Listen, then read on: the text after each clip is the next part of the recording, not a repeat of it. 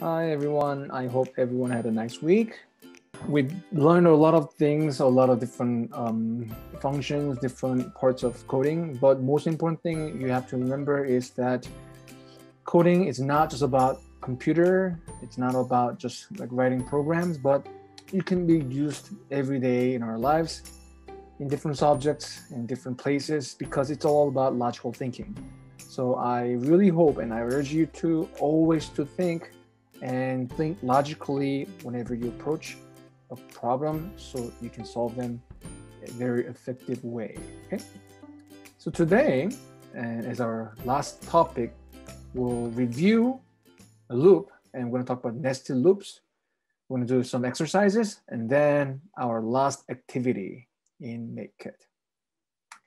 So loops review. So we talked about we said there are three types of loops. One is counting, one is conditional, and counting loops usually is referred to as, or we usually call them as for loop. I forgot to mention the last time, for, like the word F-O-R, for.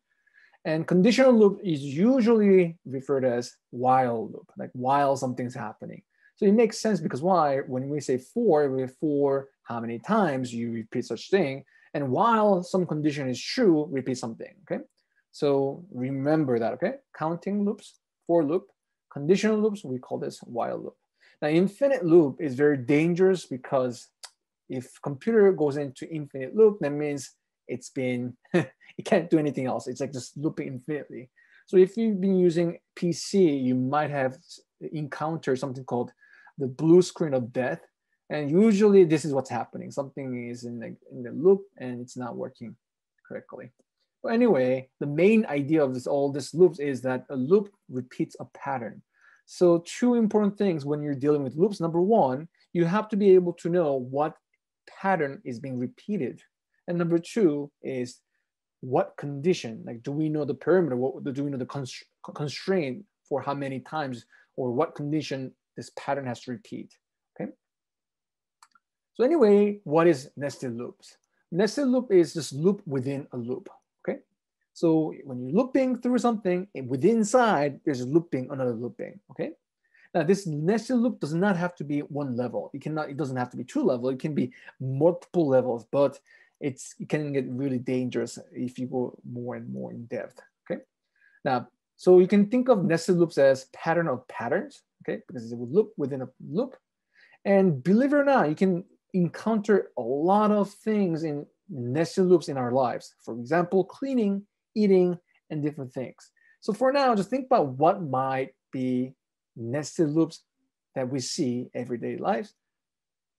And when you're done thinking, let's go to our example, cleaning.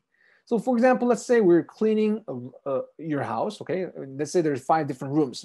Doesn't have to be rooms, it can be places like living room, kitchen, bathroom, whatever, okay? Doesn't really matter. And your job is to vacuum them, okay? So how might we make block code that accomplish this task? So the first thing is you need to go to a room, right? A new room, and you want to vacuum the place. And once you're done vacuuming, you want to get out and you repeat this for 5 different places, right?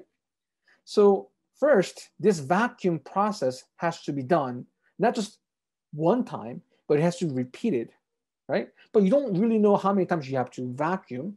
So we can make a loop here, not counting loop, maybe conditional loop, like while the room is not clean, meaning repeat or process this action when the room is not clean. Because if the room is clean, why vacuum, right? So this will repeat until the room is clean. And when the room is cleaned, this will get out of the loop and go to other room. Now, once you go to the other room, right, or get out of the room, you need to enter a new room, right? So this is why you need another loop here. And this is for loop or counting loop because why? You actually exactly know how many times you will repeat this. You want to repeat this 5 times. Now, of course, this is an example, okay? It doesn't really have to be this series of actions. It can be different, okay? But just know that this is one possible way we can block code our vacuuming, right? This loop is called outer loop because why? It's outside. It's like encapsulating what's in. And the inner loop is called inner loop, And that is called nested loop. So when we say nested, it means it's embedded inside of something. Okay. Now remember, there can be multiple nested loops. Now next, exercise number 1.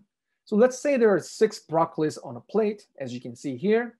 And your job is to write a block code that will allow you to eat 6 broccolis while chewing each one at least 5 times. Now here's the given actions. There are 4 actions here: picking up, chewing, eating, swallowing, and there's this repeating function. So pause the video and come back once you're done. Welcome back. So maybe, hopefully, you did something like this. Like you need to pick up the broccoli, right? And you have to eat it, right? And after you're eating it, you have to chew, right? You have to chew, and then you swallow, right? So the chewing happens multiple times. We've seen this like last time, right? So for this example, I said we want to chew at least 5 times.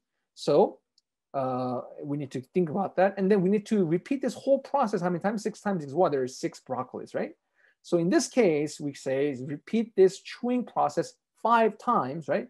After 5 times is gone, you swallow, right? And after swallowing, you have to pick up another broccoli and repeat this how many times? 6 times. Now, is this the best way to describe this? I don't think so, because why? Do we really have to chew 5 times exactly? No. So better way might be changing this for loop into a while loop or conditional loop, so that we can say if the food is not broken down, right, you chew. But it's broken down enough, then what do? We swallow. Now, what about broccoli? Do we really have to eat everything? What if you're full? So you can say, while you're not full, you eat, right? So when we're doing loops, you have to think about not only the actions or patterns, you have to think about what constraint, what conditions do we put on the repeat so that it does what we really want to do. What does it, which one optimizes the process, okay? Moving on, exercise 2, you're playing a game where you draw 4 random cards out of a standard deck of cards. Whenever you draw a face card of Jack, Queen, King, or Queen, right, King, you must do 10 push-ups. Now, this is a silly game, yes, but the purpose is to write out a block code. So pause the video and think about how we might do this. Welcome back. Solution. So this is one of the solutions we can do. So we can draw a card, and we have, I guess we have a if statement. If the card is face card, you push up 10 times. But if the card is not face card, do we process this action? No, we don't. We just skip and then repeat this process how many times? 4 times. Okay. Now this is a silly example, yes, but it contains things that we have learned. So I thought it was a good exercise.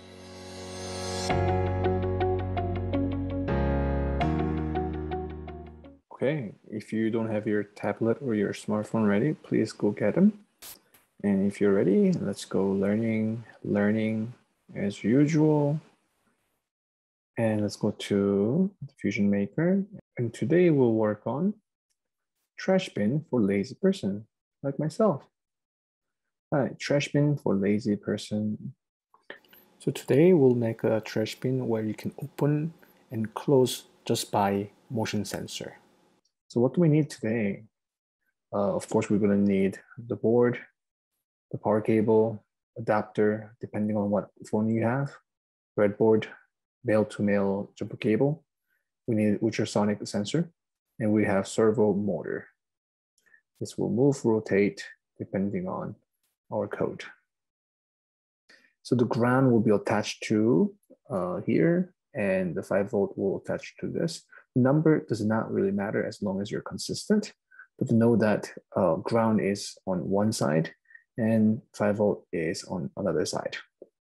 All right, and the ultrasonic sensor will be attached. The ground will be attached to the same row or same column as the ground from the original board, and the 5-volt VCC is in red, is attached to or connected to the same row as the 5-volt from the original board. And echo is attached to number 12 on the digital pin And trigger will be attached to number 13 on the digital pin. Okay, keep that in mind. Oops. And the servo motor, the black wire is the ground part. The ground is attached to the same row as the ground from the Arduino board, of course. And the middle one, which is the power source, VCC, will be connected to same row as the other VCC. And the last one, where the signal will be received, is attached to pin number 4 in the digital section. Okay, so refer to this when you're making this with me later on. Okay. All right, first task. So do the block coding so that when the Arduino board is turned on, rotate the servo motor by 90 degrees. Okay, let's try it. All right, let's zoom in a little bit so y'all can see. So which block should we use? We should use this one. When it's turned on, we want the servo motor. Remember, we connected the servo motor to number 4 pin, right? So make sure you keep those numbers consistent and angle to be 90. So this is a default setting. When this is on, the motor will rotate or change. The angle of the motor will be at 90 degrees. Let's check the answer. There we go. Same answer. Moving on to number 2. So if the ultrasonic sensor is close to 10 centimeters, so if there's an object within 10 centimeters, rotate the motor by 150 degrees. I know it doesn't say it, but let's try to do 150 degrees. So now we want to be in forever. And of course, we're going to be needing if statement, right? If what? Well, less than 10 centimeters. So this will be 10 centimeters, right? And what sensor are we comparing with? We're comparing with ultrasonic sensor, right? Oops, maybe zoom out a little bit. Make sure the trig and echo are consistent with what we have. So let's just check. Trig 13, echo 12. So we're good. So when this is true, what do? We rotate the servo motor that is connected to number 4, angled at 150. This value can change, but let's set it to 150. All right, let's try to do a simulation with what we have. As you can see, as soon as it was turned on, it rotated 90 degrees. And watch. So when an object is more than 10 centimeters, it doesn't really move. But as an object gets near and gets within 10 centimeters, what happens? Watch the motor. It rotated to 150 degrees. You see that? And there we go. It opened. What next? Okay. So now, what we want to do is we want to wait 3 seconds after it's opened and close the lid by changing the angle to 5 degrees. So we want to wait 3 seconds, or was it 5 seconds? 5 seconds. And then you want to change the lid to 5 degrees. Now, of course, these values should change depending on what kind of trash bin you're thinking of creating. But for now, let's try to do simulation. All right, so let's try. All right, for now, let's do a simulation to see what's going on. All right, initial 90 degrees. And when an object is within 10 centimeters, it opens and tries to close after 5 seconds. Ooh, what happened? The reason why it doesn't go all the way down is because this object is still within 10 centimeters. And watch. Try it again. Now it's above. It will close, which is what we want, right? Because if something is nearby, you want to keep the lid opened. So there we go. So now let's try to actually make this in real life. Let's go.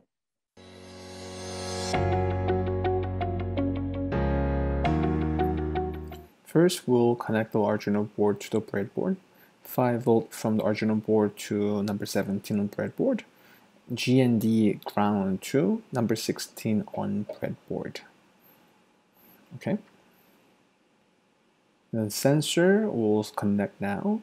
I will use a female red wire to connect to VCC pin on the sensor, a purple wire to connect to the triggers pin, also female, a blue wire to connect the echo, also female, and lastly the ground with a black wire to be consistent throughout. Now we'll connect these cables to the breadboard. So connect the VCC from sensor to number 17, which is connected to 5V from Arduino board. And the GND part to number 16 on the breadboard. And trigger pin to number 13 on Arduino board. And echo pin to number 12 on Arduino board. Now we're done connecting the sensor to the circuitry. Now it's time to connect the servo motor. I will use a male brown wire to connect to the ground GND, a red VCC wire, an orange wire will be used which will receive signals from Arduino board. Okay, I will keep the colors consistent so you can follow which is which. Okay, now let's connect this to the breadboard. VCC to number 17, which is the power, the positive side, and the black wire to number 16, which is ground or negative side. And lastly, we'll connect the orange wire to pin number 4 on Arduino board. And through this wire, a signal will be sent from the Arduino board to the servo motor. And we're done with the circuitry. As you can see, when a hand is near the sensor, the servo motor rotates, and after 5 seconds, it rotates back to close the lid, as we expected. And now we'll see some final products that people have made.